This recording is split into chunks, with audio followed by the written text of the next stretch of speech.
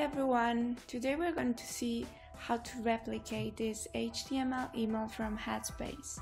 Their designs usually have a simple and clean layout that they follow.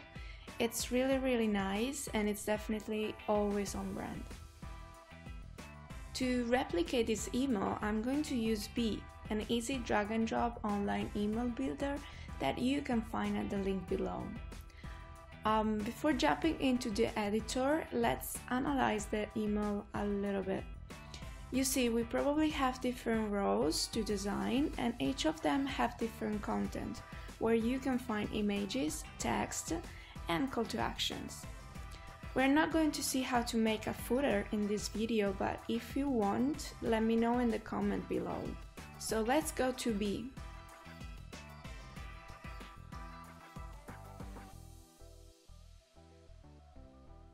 We are now in the Pro version where we can create our project and then our first message from a blank template. First of all, let's jump into the setting and adjust the width, get a default link color as well as background color and content background color too. After that, we can start with empty rows. Let's add 4 of them. And then we can start adding the content. In the first row, we are going to add the Headspace logo.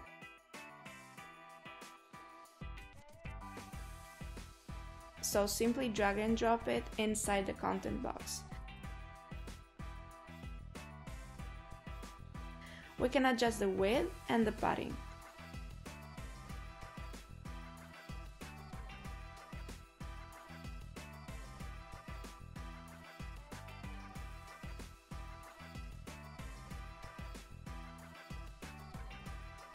When you have an image inside an email, always remember to add an alternate text and a URL if needed. Let's change the content color with this bright yellow and then let's design the second row. This row has only text. We can copy and paste it.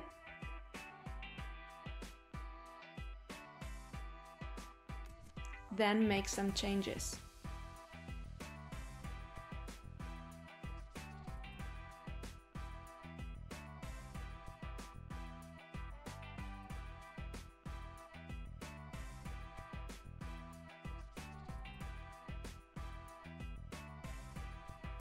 We can now add the third content block that is going to be the main image.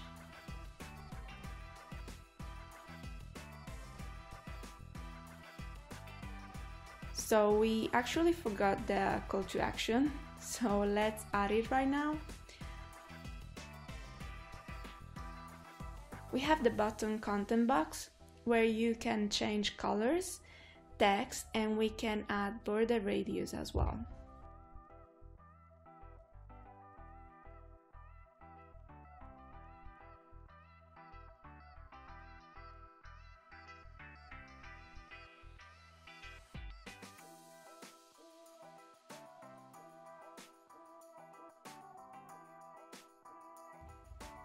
So let's see if it looks similar. Our call to action is actually smaller, so let's make it more visible by adding some content padding.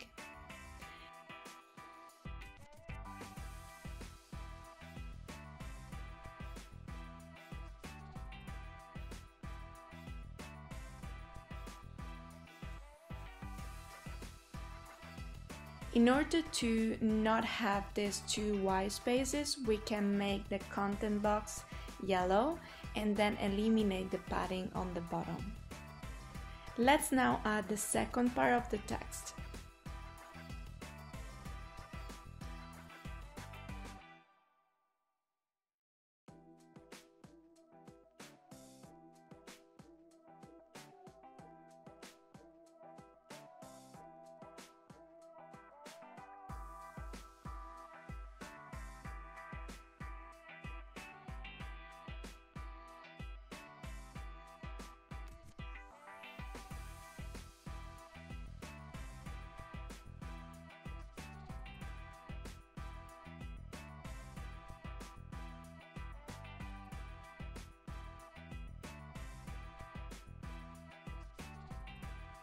and then the second part of the email.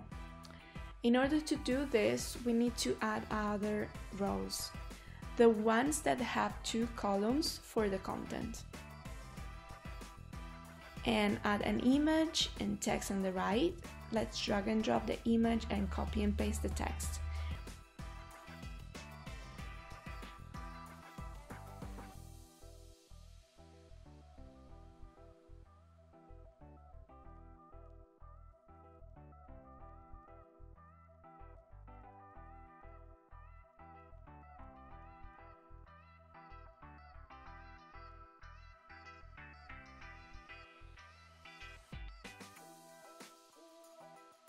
As we did before, we can adjust the width and then the padding.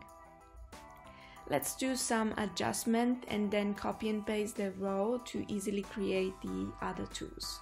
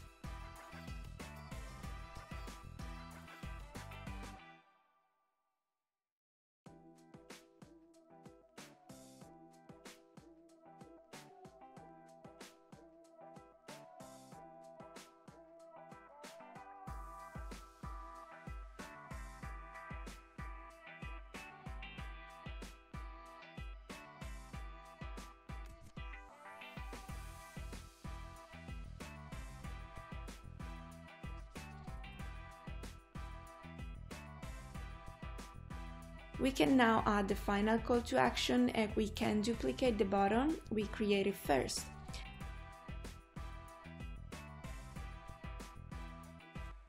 We can then change the content background color, and that's it. In the original headspace email, there's this footer. Then, as you can see, there are a few details to correct. I already have done it.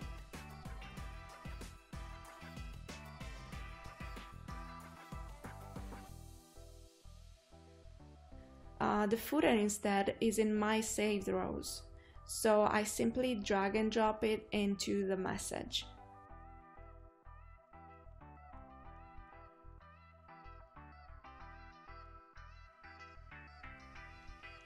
Let's now give a name to my message.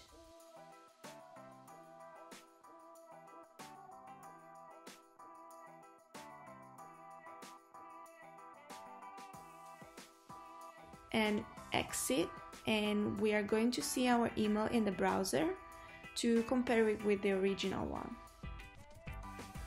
Looks cool, right? So thank you very much, and if you like this video, do not forget to give us a thumbs up and subscribe to our channel. See you, bye bye.